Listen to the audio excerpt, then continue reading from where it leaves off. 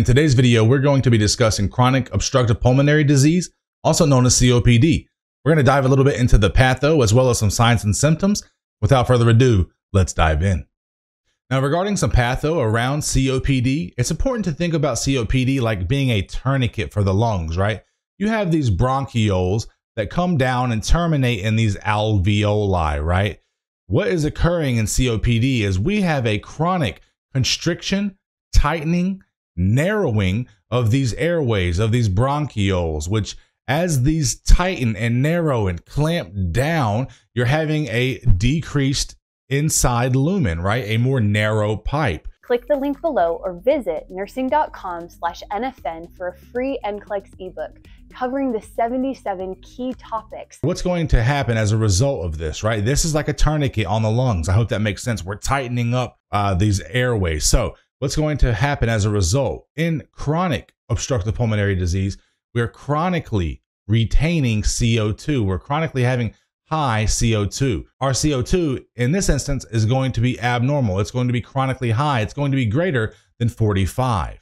What's happening here basically is as we have this tourniquet on our airways, we're getting O2 in, but we're having a lot of difficulty getting CO2 out. And as a result, what's going to occur is CO2 is going to build up, and we're also going to have continual buildup of O2 in these alveoli as we're getting more pressure in, but we're having difficulty getting that pressure out. So what ends up occurring as a result is you actually have destruction of the walls of the alveoli. Think about it as a hyperinflated balloon, right?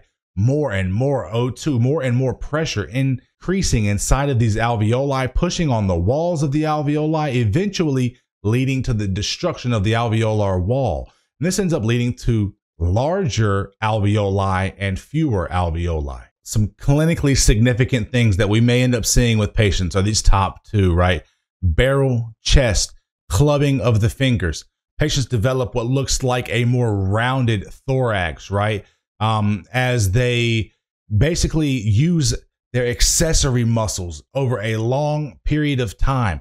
Over a long period of time, they're having difficulty getting oxygen in, they're having difficulty getting CO2 out. A tourniquet is on those lungs. And as a result, they're using all these accessory thoracic muscles that ends up leading to the development of barrel chest. Also clubbing of the fingers as we have chronic hypoperfusion of these distal phalanges of the fingers. This is going to lead to the actual structural change in the shape of the fingers, looking like finger clubbing. Some adventitious lung sounds that we're going to hear.